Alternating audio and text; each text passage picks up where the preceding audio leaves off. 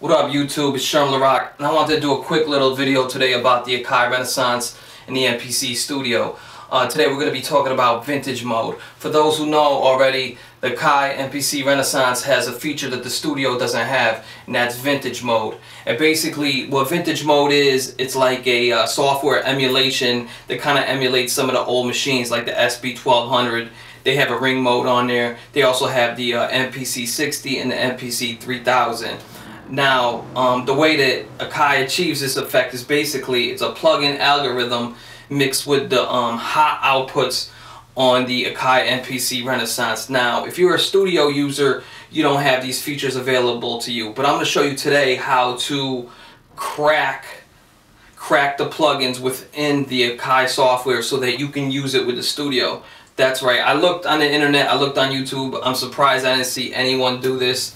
I gave it a try and it worked, so I'm going to show you how to do it. Alright, let's get started. Alright, so here we are in the MPC software. If we go up here to Preferences, we click on Other, and for our Studio users, we'll see that Vintage Mode is grayed out. This is where the Renaissance guys would normally apply Vintage Mode, okay? But what we're going to do a whole different way. We're actually going to use Vintage Mode as a plugin. So let's close out our software. Alright, so what you want to do is go in your main hard drive where your MPC software is installed. Alright, so now we're in the Akai folder, and if you click on Effects, these are all the plugins that come with the software, right? These are all the MPC plugins. Now, if you scroll down, you'll see there's an MPC60 emulator. There's the MPC3000 emulator. If you keep going down here, you got your SP1200 and your SP1245, which is the ring mode. Basically, Akai includes these right with the Studio users, but what they do is they use the Renaissance to actually unlock these plugins. So what we're gonna do is make a few changes so we can unlock these plugins to work with the Studio. So let's go back. If you notice up here, I got a folder called third-party plugins 2. Basically what I did and what I recommend most of y'all doing is creating a copy folder with the plugins, the third-party plugins you're going to plan to use with your MPC software. When the software first came out, it had a lot of glitches and bugs in regards to third-party software. So what I did is I made a copy folder with only the plugins I knew I wanted to use with the Akai software, and I loaded them one by one or group by group, testing them out individually, and every time they worked I kept them in there, and if there was ever a problem with my software I just deleted the last plugin that I installed, and I was good. So I definitely recommend creating a new folder within your Akai folder for all your third-party plugins. Alright, so let's click this folder here, and if you notice I have all these plugins that we just looked at, the MPC60, 3000, and SP1200. Now the difference is, if you look at the name, it says MPC60 Emulate. I actually just changed the name to confuse the software. They're originally emulators. So what you want to do is go back here to Effects, copy those plugins, you know, the MPC and the SP1200, and then copy them into a new folder and change their name. Once they're here, I deleted the last couple letters and just changed it to Emulate. Alright, so now let's reopen our software.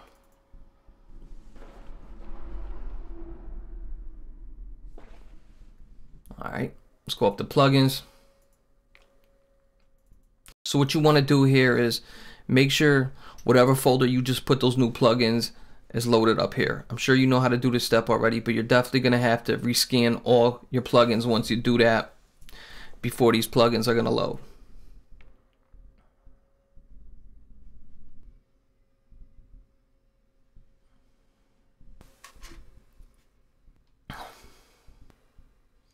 Once you're done with that, close that up, and then what we're going to do is we're going to close and restart our software just to make sure that all our new effects reload. So let's open it up. Now I already created a little simple project so that I can show you how this works. Vintage mode, here we go.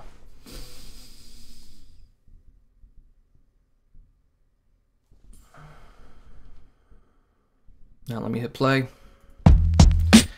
Now, as you can hear, I got a simple hip hop swing boom bap pattern going.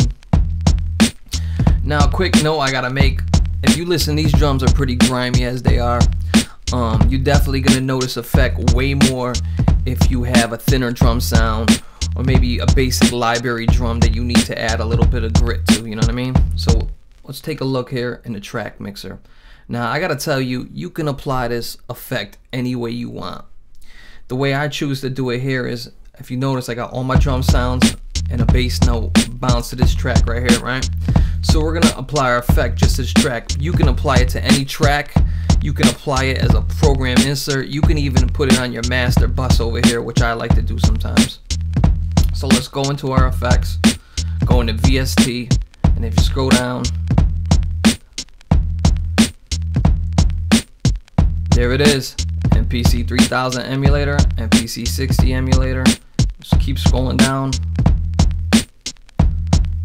And there we got our SP1200 and our 45. I'm gonna start with the ring mode because it's the most noticeable effect. So let me click on that. Boom. There it is. Vintage mode in the Akai Studio.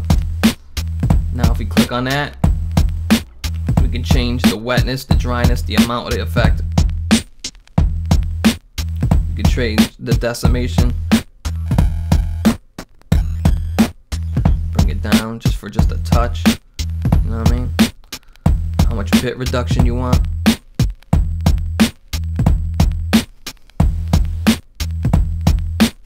Alright, go to a 12-bit sound. Alright, bring this down. Just a touch of grit, you know what I mean? Now, granted, this is nothing like having an SP1200 or an Mpc 3000 or 60, but it's a nice touch for those of us who are doing things in the box nowadays. Now I'm gonna go back up here to my Mpc 3000.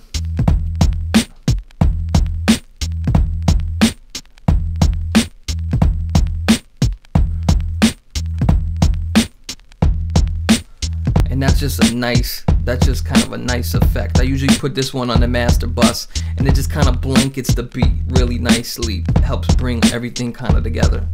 So there you go, vintage mode in the Akai Studio. Sorry Akai, I had to do it.